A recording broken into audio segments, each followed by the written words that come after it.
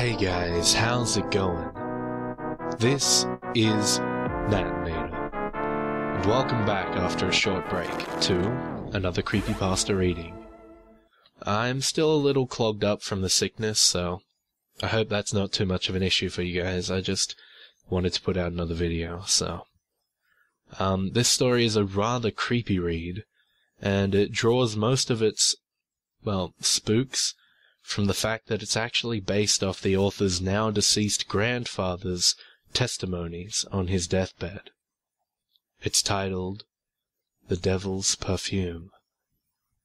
Now, as always, turn out the lights, get comfortable, and let the story begin. Growing up in the South, in a pretty religious family, folklore is always around.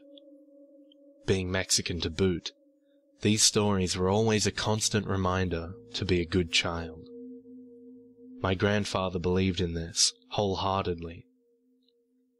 He loved telling us that if we didn't behave, El Cucuy was coming to get us.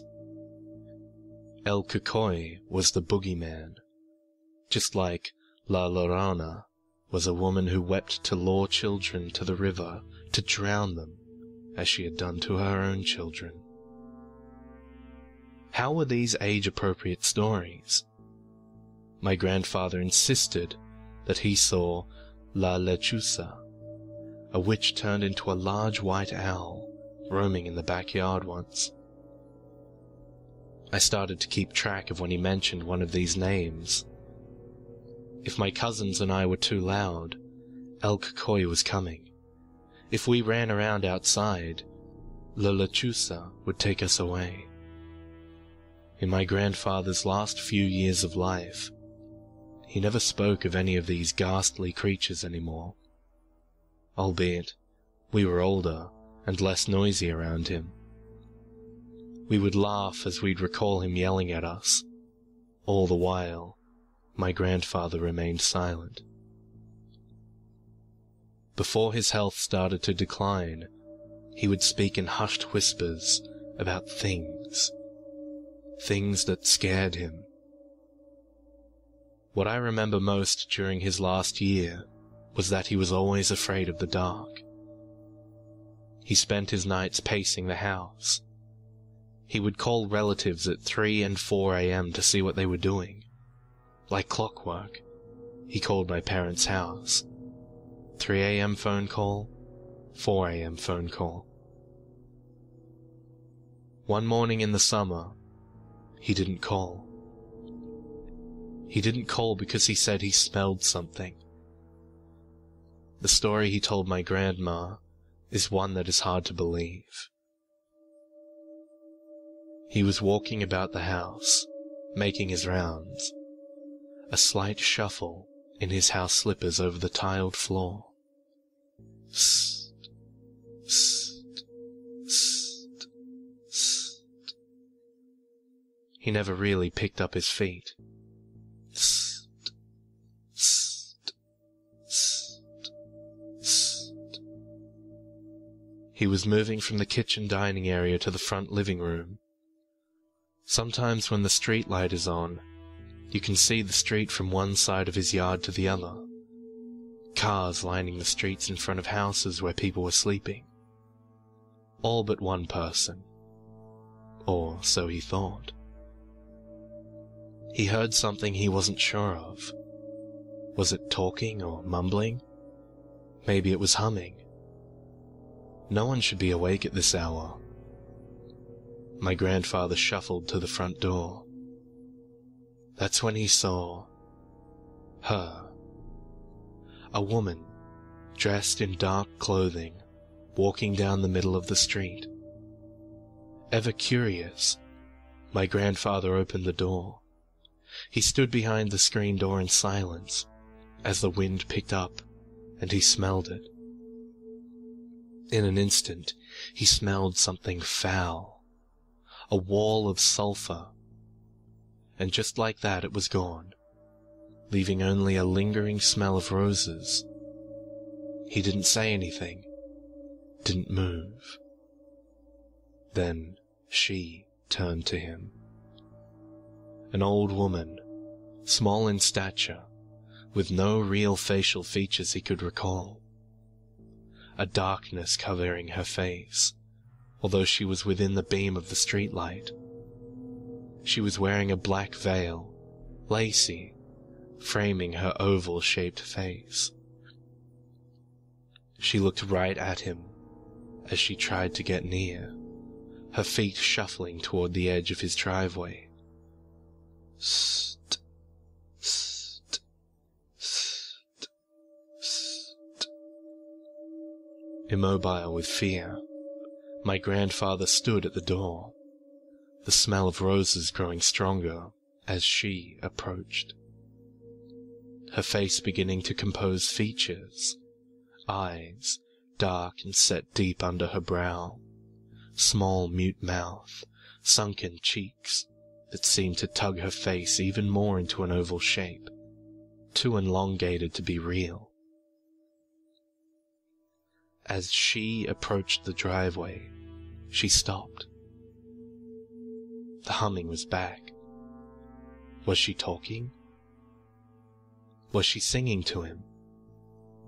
My grandfather watched as she tried to step onto his property. She struggled. Something was preventing her from walking up the driveway. Seemingly forced to remain on the street, she stopped humming. Her face was that black hole. The eyes, were they glowing? Was the jaw that far stretched down into a snarl howl shape? The sulphur smell was back. She, this creature, was unable to cross over onto my grandfather's property, and with a screech, she moved back into the middle of the street. St, st, st, st. This creature began its humming down the street, seeming to vanish in the darkness that went beyond where the light street could reach. This went on, every early morning for several weeks. My grandfather never told a soul for the first few nights. Who would believe him that he saw the devil in the street at 3 a.m.? The sulphur rose smell lingering in his nostrils, so much that he began to overly use his nasal spray. He used these menthol inhalers, one every month. After his visitor's appearance, he was using one a week, until he was placed onto ICU on his deathbed. That holiday season, my aunt saw a woman walking the streets at night when she went to the kitchen for water. She heard a song that she didn't understand, with the smell of roses.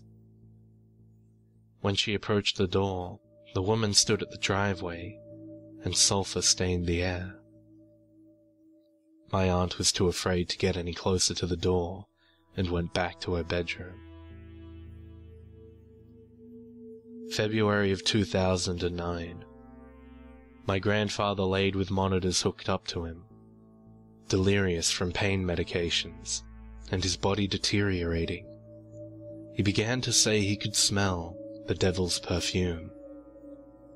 He was adamant of that rosy sulphur smell in the air, that she went roaming the streets, singing to people to take, sings to them to walk out of their homes. He said the creature would come out of the walls at the foot of his bed in ICU to visit. This was the first time my aunt heard of someone else speaking of the woman walking the streets, smelling the roses and sulphur. This was the first time something this far-fetched was ever uttered aloud within the family.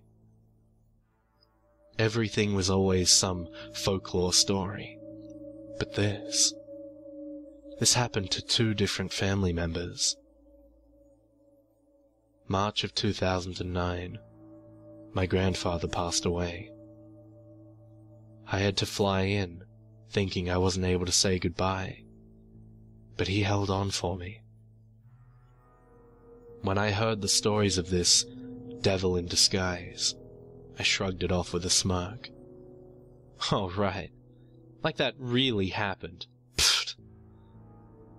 No, it's for real. I saw it.